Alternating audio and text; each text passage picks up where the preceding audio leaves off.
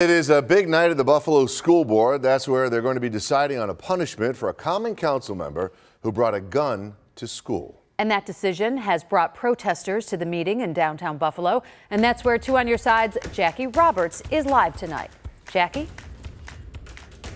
Scott and Mary Alice, the meeting isn't set to start for another half an hour, but several people have already started to fill in here at City Hall. So far, the crowd is made up of gun rights advocates. They say the punishments suggested for council member Ulysses Wingo are too strict.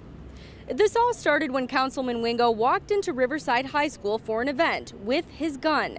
Once he realized he had it on him, he reportedly told the school principal, who stored Wingo's gun in his office and allowed Wingo to stay at the event. When Erie County District Attorney John Flynn looked at the case, he said Wingo did break a law, but the DA chose not to press any charges. Most of us, I think, probably wouldn't have told anybody that we had our firearm on us. We would have just went about our business and left. Mr. Wingo took the responsible step and talked to the school principal and tried to comply with school regulation and pending state law that's been passed by the legislature. So I think he tried to do the right thing.